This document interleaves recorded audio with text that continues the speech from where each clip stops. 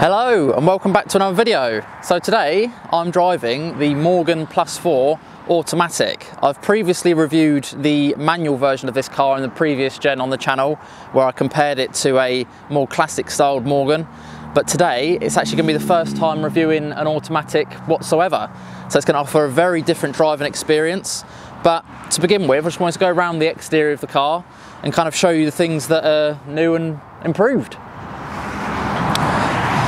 Starting with the front, we've got a new front splitter and number plate mount to kind of make it look a bit more seamless through the design, as well as brand new arches around the wheels to kind of create a really nice flowing look.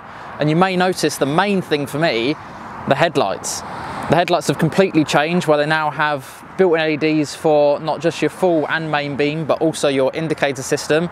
So it kind of takes away anything that was kind of a bit of an eyesore on the front and keeps that flowing design all the way through to the back. So let's head round the back. The minimalist theme continues throughout the back of the car, where again we've got ducted lights in terms of no more rear indicators, but all into one system, which looks brilliant. I think one thing that Morgan know is that the shape of their car is so beautiful to look at that actually deducting the different body parts and kind of making it more sleek makes the car look even better. We've also got a rear diffuser that's new and a new Plus 4 badge. I actually really liked the previous gen Plus 4 badge, so I'm not sure how I feel about that. I almost feel like that dulled that down a little bit too much. But in terms of the colour, it's finished in alligator green, and I think exterior wise that's kind of all I wanted to talk about really. So I think it's time to get on the road and actually kind of see how I get on with an automatic transition.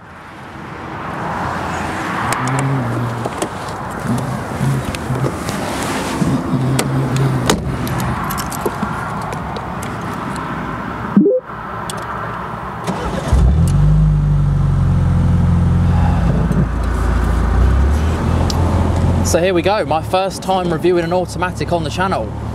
How's it going to go? I think it might surprise a lot of you a little bit, because I've obviously driven very raw kind of manual cars on the channel in terms of it's kind of like, I've had like stuff with like practically no shell, lightweight, noisy and unpractical really, whereas this is kind of all the opposite. It's classy, it's easy to drive, good for all weather, and extremely comfortable. So so far so good.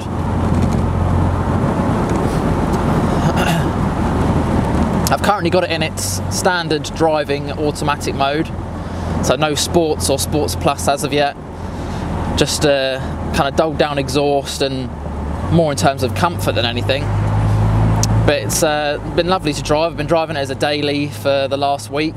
Just covered over 1,000 miles, doing long and short journeys in good and awful weather, may I add. And it's just not let me down at all. I think in terms of its practicality, it's been brilliant on fuel. It's been comfortable for every single journey and weather type that I've had to drive through. And overall, it's just been perfect for what I needed it for, really. I mean, of course, if you kind of needed an extra passenger or you were travelling as 3 or more, then of course that's not the practical side of it. But in terms of if you were to do a road trip with this car, it would be virtually perfect. I mean, if you've got something that's fast, good on fuel, has a Sport Plus mode and a normal mode, and you've got probably just about enough space for your luggage and bits and pieces you want to take with you, what a car.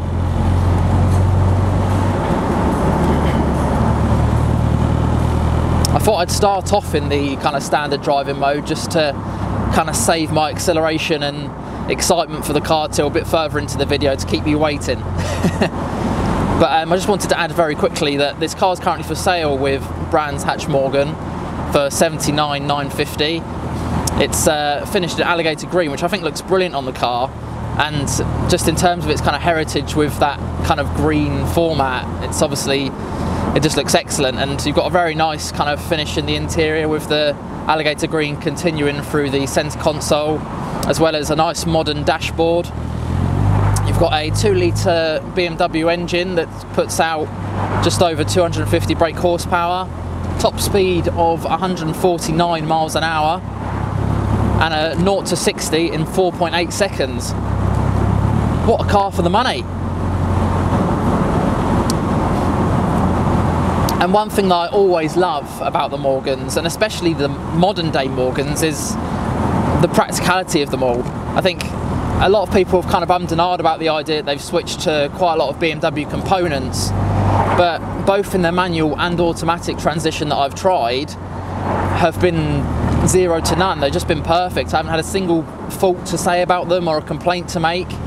They've driven perfectly, they've handled perfectly, they're very rear happy, and they've got plenty of power.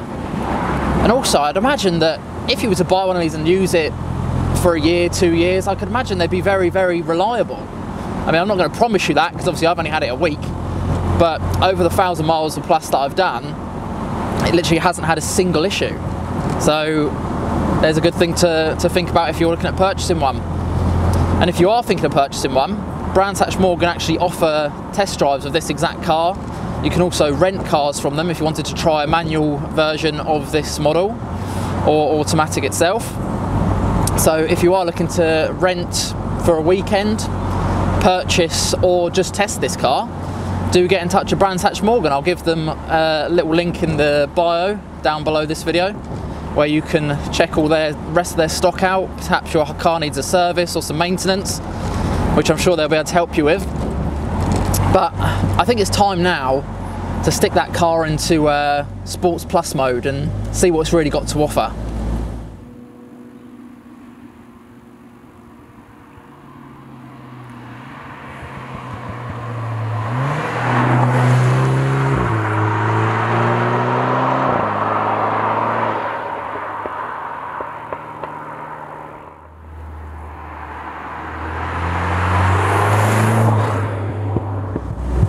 Right, so we're in Sports Plus now. We've got a bit of open road, some nice corners, but it's time to properly show you kind of how this car can make you feel when you're driving it to its potential. Drop down a couple of gears, let the noise come through.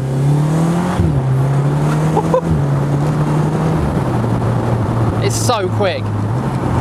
Honestly, I think I'm comparing it obviously to the manual car that I drove that's got the same engine, same power, probably virtually the same weight at around a ton, but it's just completely different. It's like when you've got that kind of sequential use of the transmission through the flappy paddles, the car just doesn't stop.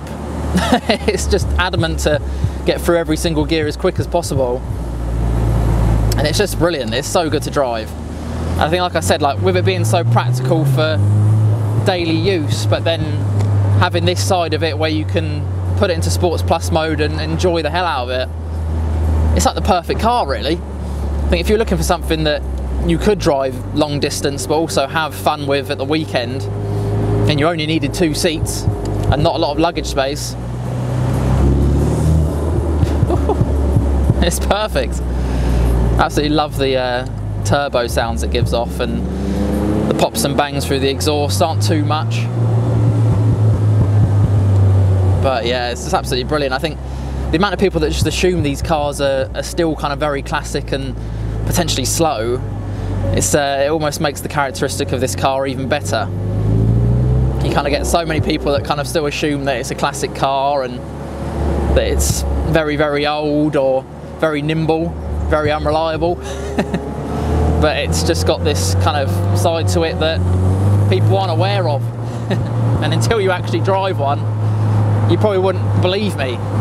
You see this parked up on the road, you think, oh, that's nice, nice classic green Morgan. I bet the owner's a nice old chap. Drives it every weekend, perhaps to go to the pub. Probably doesn't put it down to something that he can drive and really put his foot down in, but it's an absolute animal. Absolute animal. It's such a sleeper, because you just wouldn't assume that a car like this would have so much power and be so good to put your foot down in and really enjoy.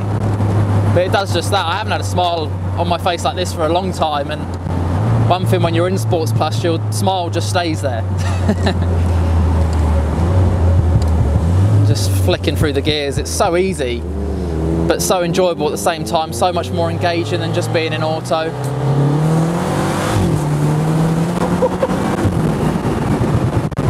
rapid, absolutely rapid.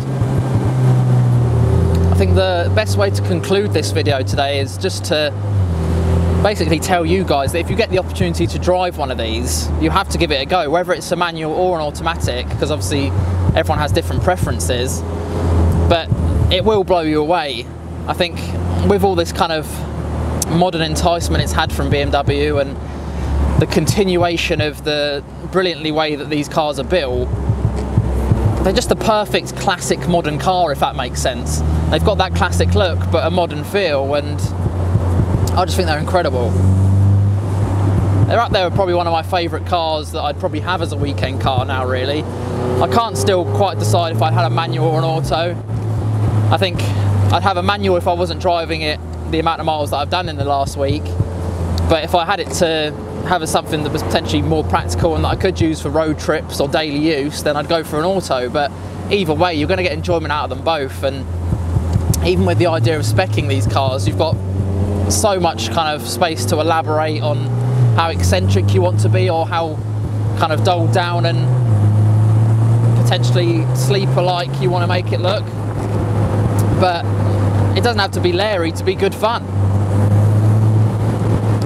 But for now, I'm going to check out, and I'll see you again in another video very soon. So do like and subscribe for plenty more videos to come. Over and out.